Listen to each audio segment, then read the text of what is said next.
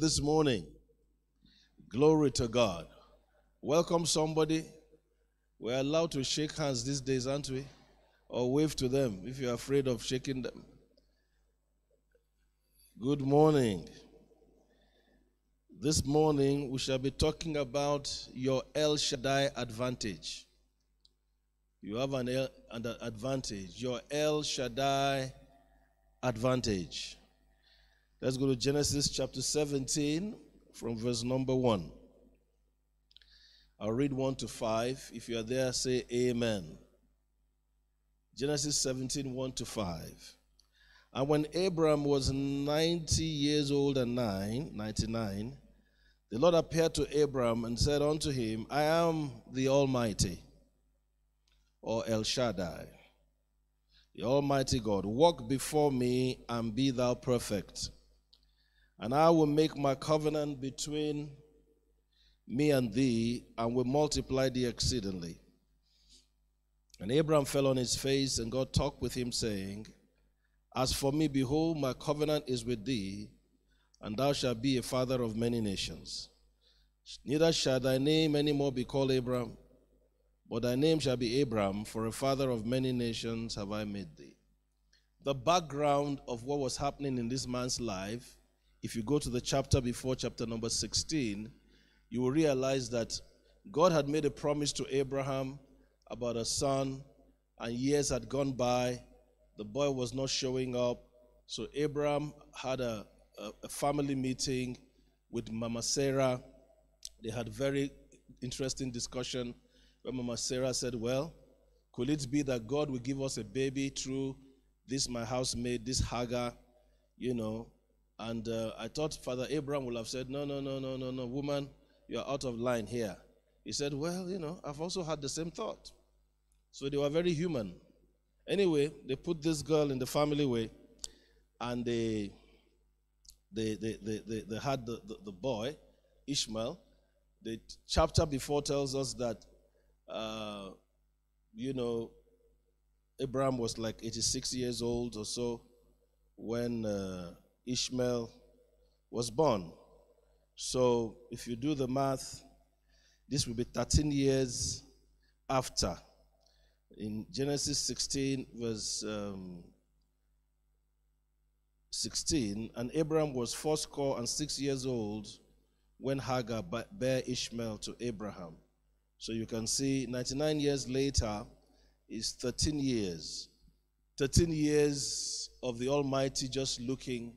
One of the encouraging things about this Almighty God is that there's no mess you can put yourself in that is too deep for him to bring you out. I mean, many problems. If you read the story, there was a time Sarah drove Hagar out of the house because when she felt pregnant, she began to despise Sarah herself. And that's natural. She began to say, well, I've given your husband what you couldn't give, and all that kind of thing. It must have been very tough for Abraham. But God was quiet for some 13 years. And when God shows up here, he's telling Abraham, hey, my friend, Abraham, you don't know who I am.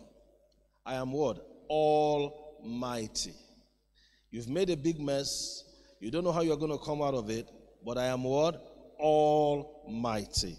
Another meaning of Almighty in the Hebrew is El Shaddai. It means the all-sufficient one or the all-breasted one. You have a covenant advantage when you have somebody like this in your corner. Your El Shaddai advantage is your blood covenant relationship with the all-sufficient, almighty God. Say with me, my El Shaddai advantage is my blood covenant relationship with the all-sufficient, almighty God. You see, it's an advantage you have. Because this God we're talking about, he has no competition. When he said he is almighty, there are many scriptures and examples of his almightiness. And I'm here to encourage you this morning that wherever you have found yourself because of this covenant, you can come out of any hole that the enemy has put you in. Hallelujah to Jesus. Jeremiah 32:17. It says, Lord God, behold, thou hast made the heaven and the earth by thy great power and stretched out arm, and there is nothing too hard for thee. Daniel 4:35. Daniel 4:35. And all the inhabitants of the earth are reputed as nothing, and it doeth according to his will in the army of heaven. And among the inhabitants of the earth none can stay his hand, or say unto him, what doest thou? Hallelujah. Matthew 19:26. With men this is impossible, but with God all things are possible. You know, this morning I want to say to you, you are dealing with an almighty God who has no limitation. We can see examples of his almightiness throughout Scripture. And I want to say that this all-sufficient one, he has no competition. He is a God, according to Isaiah 40. Bible says he has measured the waters of the universe in the hollow of his hands. Imagine an almighty, somebody that all might belongs to him, who can take the waters of the Atlantic Ocean. Even the water of River Kaduna, you cannot measure it in the hollow of your hands. Atlantic Ocean, Pacific Ocean, Indian Ocean, he measured it in the hollow of his hands. You are dealing with an almighty God who commanded light to come out of darkness. Lazarus was dead for 4 days and all hope was lost. You are dealing with an almighty God who can call the dead to come forth. Am I talking to somebody in this house this morning? We are dealing with an almighty God. There were so many people to feed, but there are only 5 loaves and 2 fishes. We're dealing with an almighty God who multiplied that resources. I want to say to you this morning, the almighty God is in your corner this morning. Your situation is not too hard for the Lord to do this morning. He's going to turn your story around in the name of Jesus. He will change your story in the name of Jesus. When they came to the Red Sea, the Egyptians were chasing. The Red Sea was before them. You are dealing with an almighty God who caused the waters of the Red Sea to freeze. The waters stood at attention while the children of Israel walked through. I want to say to a child of God, that situation against you this morning, because the Almighty God is in your corner, the water is going to freeze. Your enemies are going to freeze. And you are going to walk through on dry ground. It's not because you are better than other people.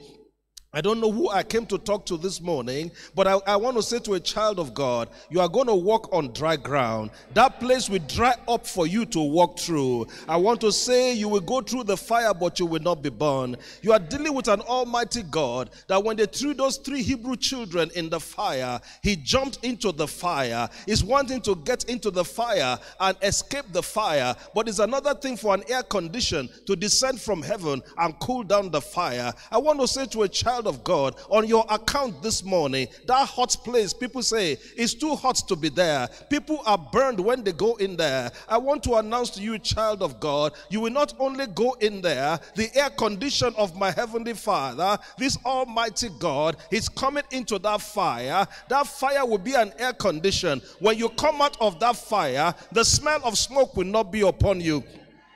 They say there is a naira crunch, but I want to say to a child of God, you will come out with silver and gold. The Lord will bless you in this season supernaturally. We are dealing with an almighty God that the mistakes of Jacob, when they killed the Shechemites, Almighty God put a restraining order on the people that wanted to go after Jacob and his family. I want to say your mistakes can become a testimony. When you are dealing with an almighty God, like Peter, you may deny Jesus 3 times, but the almighty God came to look for Peter. Jacob was afraid because they were a minority people and they had done offense to the Shechemites, but God put a restraining order. I said there's a restraining order where your family members are concerned, where you are concerned.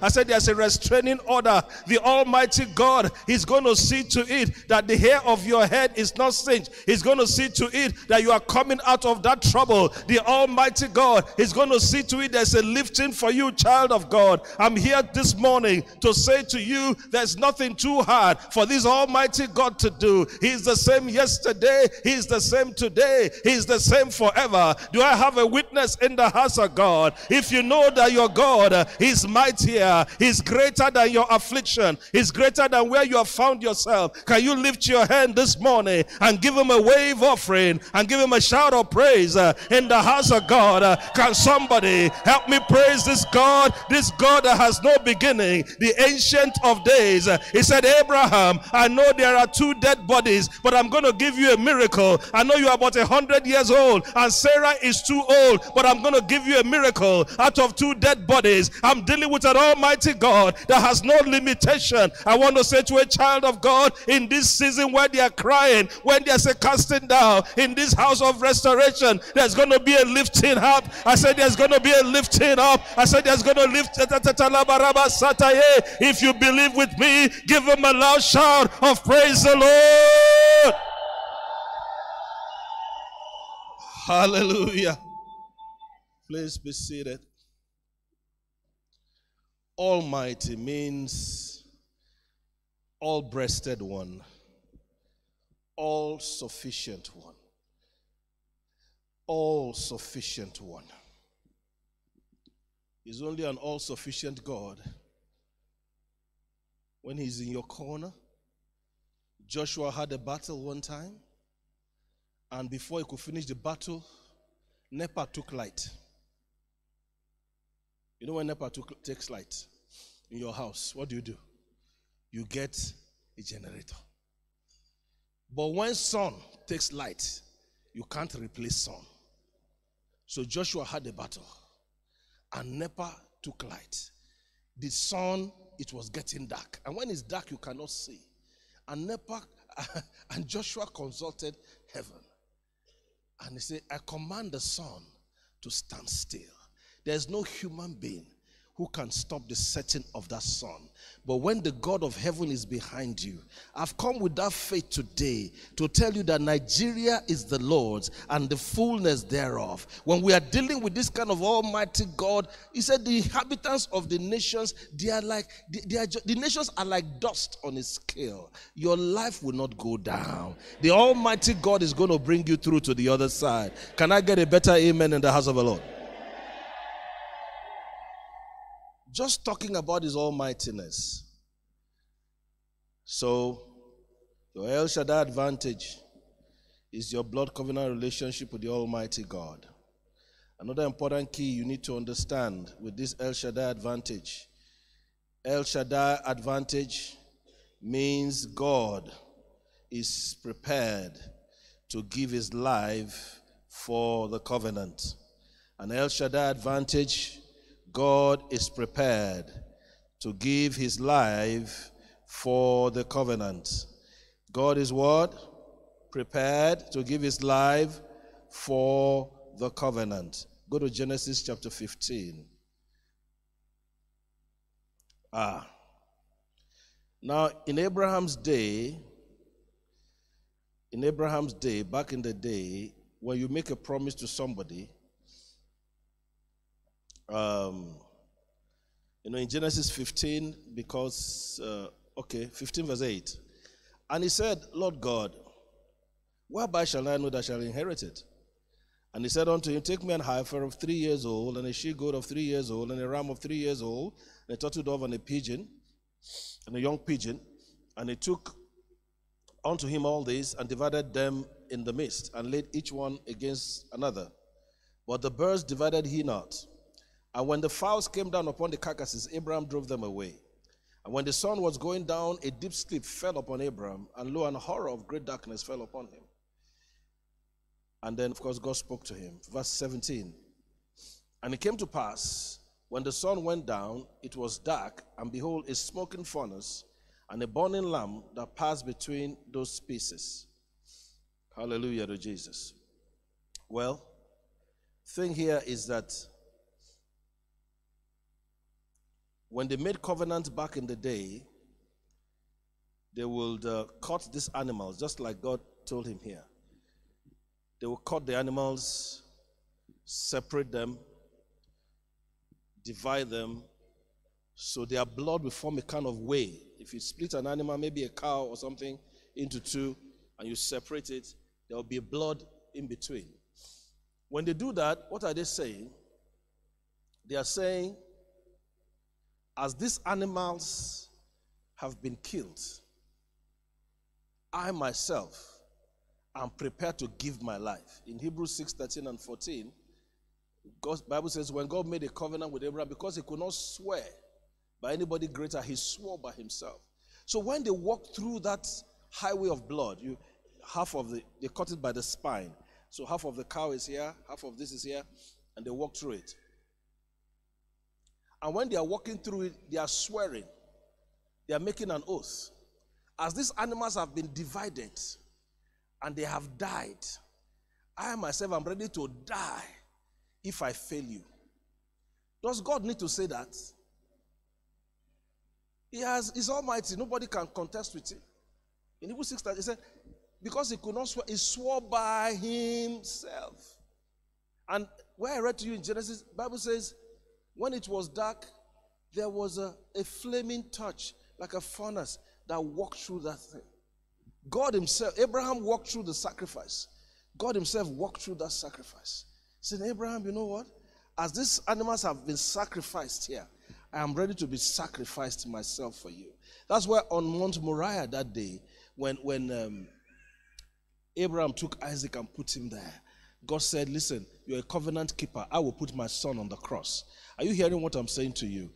When the Almighty that has all the power in heaven and earth is swearing by his own life, he's going to keep you, somebody. Can you say a better amen? I said he's going to keep you, somebody. Can you say a better amen? I said he's going to keep you, somebody. Can you say a better amen? He walked through the carcasses of that thing. He said there was a flaming torch, which is like the seven spirits of God, the fire at the throne of God in the book of Revelation. The Spirit of God, Jesus, the Father, they walked through that sacrifice. God is cutting covenant. That settles it. Child of God, Jesus Christ has died. He is the covenant partner. You see, a covenant cannot be effective except there is death. A blood covenant, somebody must die. They must kill an animal to say, as this animal was given, I'm also giving my life.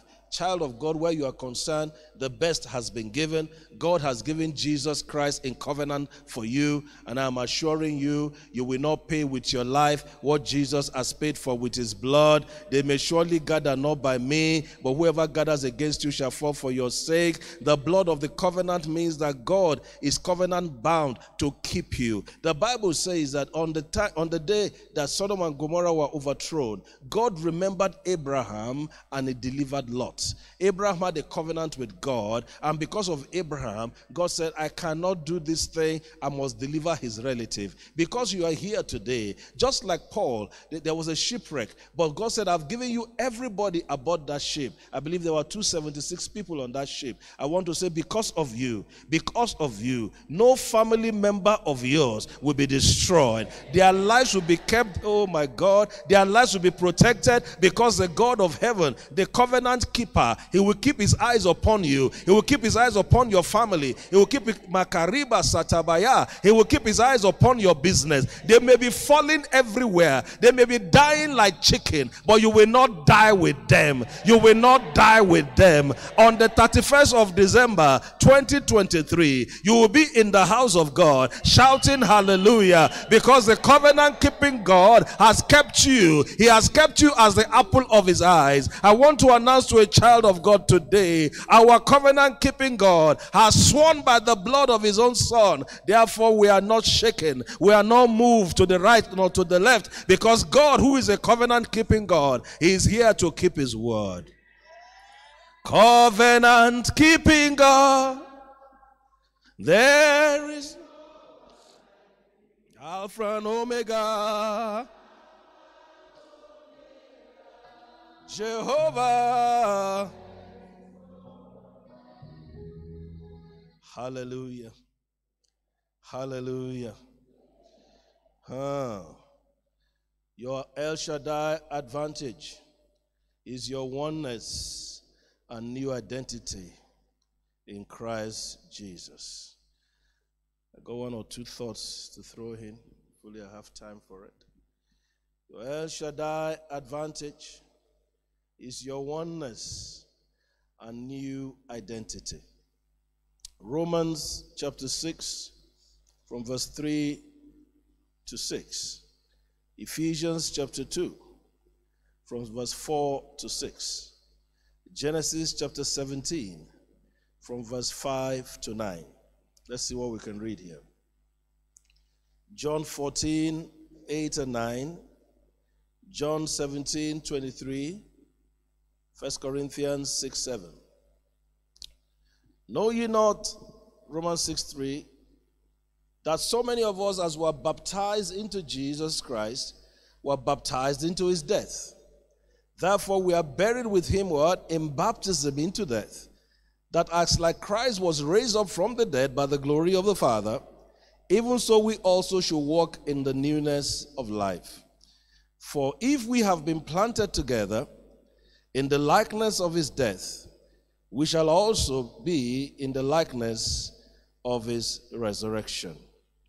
1 Corinthians 6, 7. But he that is joined unto the Lord, 6:17. 1 Corinthians 6:17. He that is joined unto the Lord is one spirit. John 17:23. I in them and thou in me, that they may be made perfect in one, that the world may know that thou hast sent me and hast loved me as thou hast loved them. Hallelujah. I say hallelujah. Your oneness and new identity is a covenant advantage. Bible says we were buried with him in baptism. Baptism is not just tradition. When you are baptized, it typifies the fact that when Jesus went to the cross, you went to the cross. When he died, you died with him. When he was raised up, you were raised up. The Lord Jesus that was raised up in new life and in new glory. Hallelujah. He was raised up with resurrection life. He died, he became sin when he died. He took our sicknesses. He became a curse when he died. But when he rose up from the dead, according to Hebrews 1, he said, let all the angels bow before him. Jesus is the first person to be born again. He was raised up with new life. He was raised up with the God kind of life. When he was raised up from that place, you and I were raised up with him. And we were not only raised up, when he ascended, we ascended on high. When he sat down at the right hand of the Father, we also sat down in him. Yes, you may say, but Pastor, how can I be in Angwan and be seated with Christ in heavenly places? Friend, but you are seated with Christ in heavenly places. Because in the mind of God, when he died, you also died. Remember Ruth in the Bible? That Moabitish girl. She was a stranger, nobody knew her. But when she married Boaz, Ruth was gleaning in a farm where she was destined to inherit. But the moment she married Boaz, something changed. By that union, anybody who was a reaper, who was insulting her, had to change their language. Child of God, I want to say there's a new man on your inside this morning. I want to say there's a new man on your inside this morning. That sinner is dead. When I gave my life to Jesus in 1976, some of you are still in heaven trying to get your visa to the world. When I gave my life to Jesus, that old man died. There's a new man that was raised up with Christ. I want to say there's a new man on your inside this morning. There will be things from your history. There will be things from your past. They say it runs in the family. It is one kind of disease. It's one kind of habit. It's people die at this particular age. People don't make it. But that DNA died when Jesus died. That DNA died when Jesus died. Let's imagine that you are a tenant in a house. And God gave you grace. You bought the house. And your landlord, your former landlord used to be foul-mouthed, insult you anyhow. And your former landlord shows up to come and greet you. But he forgot that he has sold you the house. I say, Auntie, when are you bringing my rent? What will be your attitude? You just smile. Okay, it seems like, which rent are you talking about? This your compound is dirty. You people, these tenants, the way you tenants are behaving, you cannot take care of people. You know how landlords talk? They almost talk like as if they are God. What will be your attitude? Say, okay, landlord, sorry. Maybe you forgot. Somebody bring the document of transfer? That landlord will have to walk out. I'm here to announce to a child of God, the landlord of defeat, the landlord of infirmity, the landlord of failure, the landlord of it runs in the family, the landlord of bad habit and sin, that landlord has been disgraced, that landlord has died. There's a new man in you that looks like Jesus Christ. I want to announce to you, there's no mountain you cannot climb. With Jesus in your corner, there's no mountain you cannot climb. I want to announce to you, there's no hurdle the enemy has put in front of you, because you are a new creation with the life and the ability of God. You are going to climb that mountain. Every enemy that has ganged up against you, they are going to fall for your sake, because there's a new man in you, and that new man is joined to the King of Kings and the Lord of Lords. You cannot fail because God cannot fail. I say you will not fail because God cannot fail. When you speak a word, heaven is speaking that word. I don't know what you are going through right now. When your head speaks, your body is speaking. I speak to every limitation in your life that there's a new man on your inside. You are seated at the right hand of the Father. Other people's businesses may be collapsing, but I want to speak to you, child of God. I want to speak to the new creation in Christ in you, that you are the child of the King of Kings, El Shaddai, the all-sufficient one, the one that has no limitation, the one that cannot be broke, the one that has no beginning, the one that has no ending. You are one with him, and as you go this week, every mountain will bow before you, every valley shall be filled before you. In the name of Jesus Christ, I want to say the host of heaven, they are working for you, they are working for your children. Lift up your heads, O ye gates, and be ye lifted, ye everlasting doors, and let the King of glory come in. Who is the King of glory but the Lord who is mighty in battle? Because you are one with God, every gate before you, they will be lifted. He said, I will give people for your life. I want to say to you, if they say it's over their dead body, then they will go ahead and die, because the God of heaven, Malaka Sharata Basayaya, because the God of heaven said, I will give, he said, because you have been honorable, I will give men for you and people for your life. You have a covenant advantage this morning. Can you lift your hand and receive that covenant advantage and say, it's mine, it's mine, it's mine, it's mine. When you go through a difficult place, he will be there with you. You have a covenant advantage. Jesus is in your corner. Jesus is in your corner. They may be counting other people out, but they will never count you out. Can you stand to your feet this morning and lift your hands and bless the Lord? Habasaya. Jehovah Ide. Never know Jehovah Ide. Jehovah Ide. Never know Jehovah Ide. Neligwe, Neligwe, Ibueze, Ibueze, Nelua, Nelua, Inachachi, Inachachi, Onalambo, Ibudike, Ibudike, na. Ha! Ha! Look at me very well. If you are the son of the president of the most powerful country in the world, let's say America, can anybody harass you in this world? I'm about to pray. If you have the faith, take it. I'm going to pray for you as you go. Any kind of harassment, be it financial, be it your business, be it your children, as I pray, now you need to understand, I'm not just standing here blowing mouth. When there's a gift of faith on a man, you better know when to connect, otherwise you lose your visitation. See all those blind eyes and deaf ears that you saw opening? That was the gift of faith. When it's on a man, you take it. In the name of Jesus!